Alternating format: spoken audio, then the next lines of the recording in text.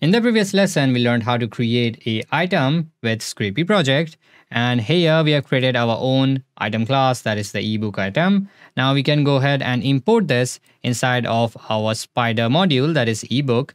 And to do that, we can just use our project name, that is ebook scraper, because you will see we have a init.py right here. So this is a package. So I can just write from our ebook scraper. You can see we have that option right here. And from that ebook scraper, we will import the items module. So dot items. And from that very module, we want our ebook item. So from our ebook scraper items, import the ebook item like this.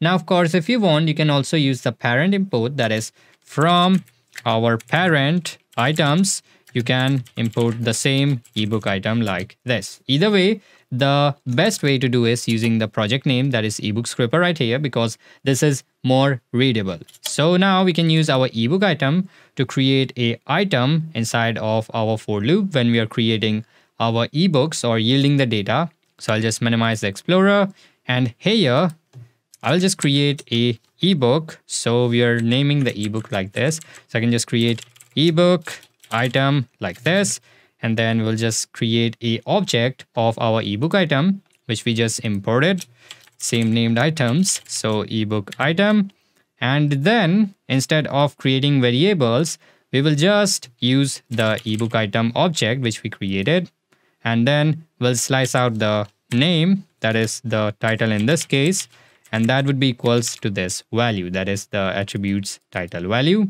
And similarly, we can create or store the price, that is ebook item, slice out the price, and that would be equals to the price value. And now instead of yielding a dictionary, we will just yield our ebook item like this. Now let's go ahead and run our spider to see what we did.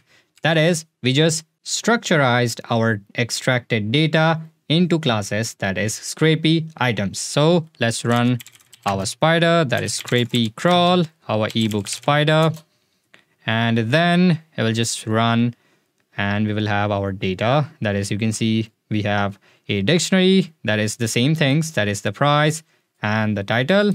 Now one thing to note here is that I didn't outputted the data, and I can do that as well. That is, I can run our spider and then just output the data into a file, let's say ebooks.json.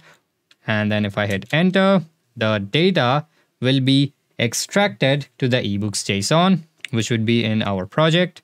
So here you can see we have ebooks.json, and you can see we have a list of all the products, that is the title and the price. So this is how we can create items to structurize our scraped data and then extract it to a different file like this. So that's how we use Scrapy items in our Scrapy project.